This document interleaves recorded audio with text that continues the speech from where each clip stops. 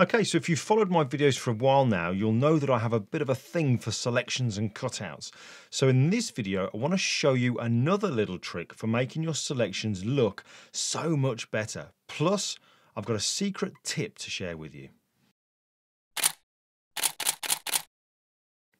Now, I'm going to show you this technique on this deer picture, and this is a picture that I've used in a recent video where I went through how you can use a brush to fake a cutout. If you've not seen it, you can click on the banner appearing at the top of the screen to watch it now, or just wait until the end of the video and I'll add a thumbnail that you can just simply click on. So what exactly is this technique? Well, on screen you can see that I've got an active selection that I've made of this deer. All I've done at this stage is just use the quick selection tool. So when I zoom in, you can see that there is definitely a little bit more that I need to do, where I need to pick up all these extra fine hairs that the quick selection tool isn't able to do. Now, I'm currently using the current version of Photoshop. This is now January 2017, and you can see from the top of the screen here that I'm using Adobe Photoshop CC 2017. And what we have available to us with this version is what's called Select and Mask. This is from a recent update where Adobe have updated Refine Edge and given us this Select and Mask. You can see it in the options bar at the top of the screen. When I click on that, we get a much bigger dialog box with much more sliders and a few little different options over on the left hand side as well. Now, I've got to be honest with you, and just between me and you, I'm not really a big fan of using Select and Mask, and I do know a few friends as well that are of the same opinion.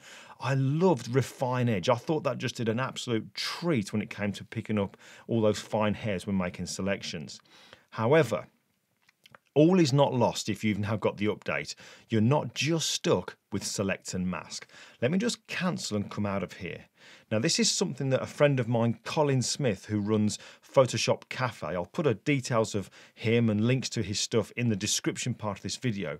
But Colin revealed a little trick that you can do to bring back Refine Edge. The way we're going to do this is we're going to go to the Select menu at the top of the screen, and then we can see here we've got the option to go into Select and Mask. But rather than just clicking on it, hold down your Shift key and then click on it. And then what you're going to get is Refine Edge. Good old Refine Edge is back. So now we can carry on using what we used to using. And if we're honest, what did a pretty good job anyway. So a huge thanks to Colin for that one. All is not lost. We still have Refine Edge. So now that we're in Refine Edge, what I'm going to do is just use the edge detection tool, which is on by default, just to pick up some of the extra hairs that we couldn't get with the first pass when we used the quick selection tool to make the selection of the deer. Now, I would ordinarily go all the way around the deer to pick up all the hairs, but just for speed and just to show you this tech nice and quickly, we'll stick to this one area of the deer just on the mane here. And this is where there's a majority of all those fine hairs. And you can see just with one simple pass there, it seems like it's done a really good job. So what I'll now do is send this image out of Refine Edge and back into Photoshop so I could then carry on with my compositing. So to do that, I'm going to go to the output menu at the bottom of the Refine Edge properties here, and where it says selection, I'm going to choose new layer with layer mask and then click OK, and that'll then send it back over into Photoshop. Now, at this stage, it's pretty difficult to see exactly what we're working with here because of this transparent layer, this transparent checkerboard here. So what I'm going to do is just add a color below it, just so it makes things much clearer. To do that, I'm going to go to the layer menu, choose new fill layer and solid color. I'll give it a name, something like sky. We'll click OK. We're going to get the color picker, and I'm just going to use a very desaturated, lightish kind of blue color. Something like that'll be fine. Click OK.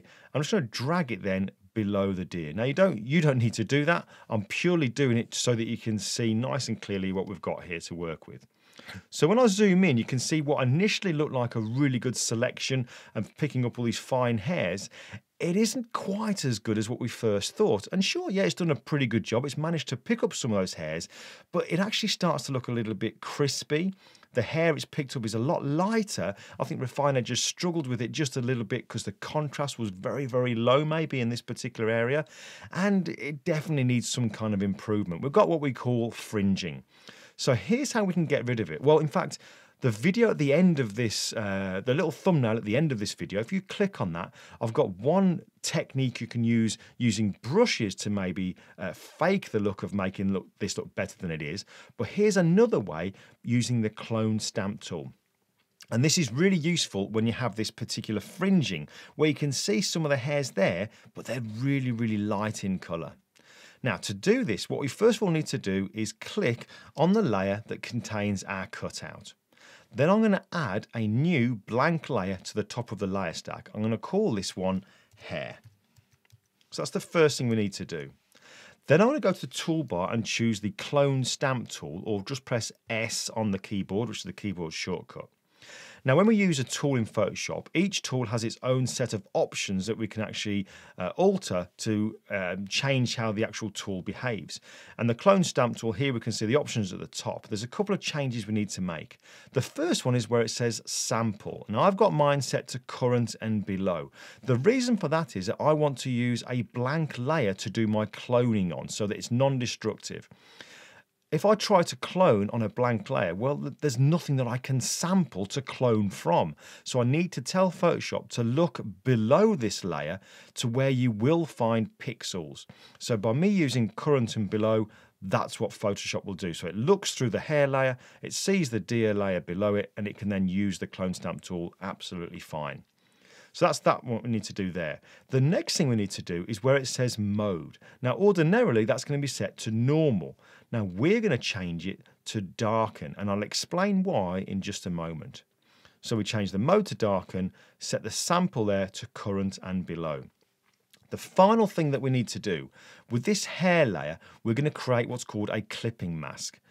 The clipping mask basically means that whatever appears on this hair layer is only visible on the visible parts of the layer below.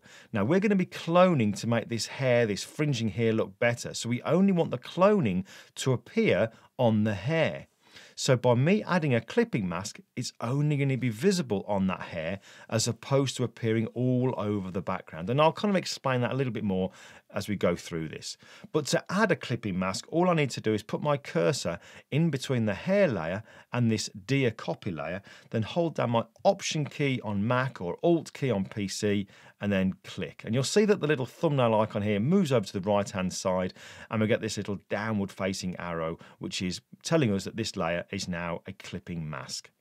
So now that we've got that set up, let's come over to the deer itself. I'm using my clone stamp tool, and I'm going to sample some of the hair on the deer's mane here, not the fringing, just a little bit further in.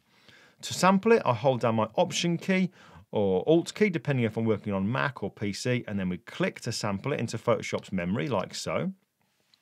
And then all I'm going to do is brush over the hair on the actual mane that's got this fringing. And you'll notice that it's actually starting to darken it down. Now, because we use this darken blend mode, all that's happening here is the area that I sampled is quite dark. So when I bring my clone stamp tool over the fringing, Photoshop will only add the cloning onto the areas that are lighter than where I initially cloned. So it's not just going to clone over everything, it's only going to clone over the light parts of the fringing. So that's a really great way of controlling where that cloning appears. And you can see I've only done a very, very quick pass here, but if I turn that layer on and off, you can see the difference that's making already. It's worth bearing in mind that you're never going to get a perfect selection. But what we can do in Photoshop is use the tools available to us to make the selections look as good as possible. And in the case of that brush technique that you can catch at the end of this video, we can also fake cutouts so that they look better than they really are. Now let's just zoom out just a touch.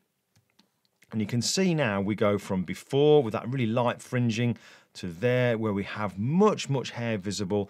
So it's actually improving the look of the actual mane and all the hair that we've picked up just there as well. So I would probably do that going all the way around the deer, especially on the tail where we picked up some of that fringing. And hopefully then we've managed to get another great looking cutout. And this is just another tool that you can add into your Photoshop toolbox.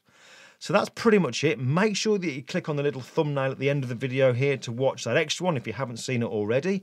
But there you go. That's all from me. Make sure that if you haven't already, you subscribe to this video so that you don't miss out on any new videos that are posted. I try to do them once every week. Don't miss out on any of those. And also, you know, I'd really appreciate it if you could think about sharing this video and maybe sharing details of the channel with other people that you know would really like to benefit from a lot of the free content that I post out there. And of course, if you're a member of my newsletter, my mailing group, you're also going to be able to have access to the files that I use in the videos so that you don't just have to watch them, you can also follow along. And that is definitely the best way to learn. But for now, that's all from me. I'll catch you next time.